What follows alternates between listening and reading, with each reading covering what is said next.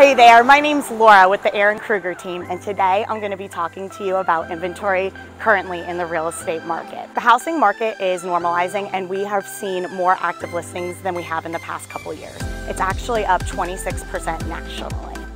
This means that buyers have more time and more options while they're looking for the perfect property to buy. With that being said, all inventory isn't good inventory. Here in Middle Tennessee, houses that are in desired areas, priced correctly, and in good condition, we are still seeing sell quickly, meaning that you still need a real estate professional guiding you through the process and advocating and educating for you. We are able to get you into these hot properties as soon as possible and hunt for off-market opportunities to ensure you're the first buyer to get eyes on these properties. And that's inventory in a real estate minute with the Erin Krueger team.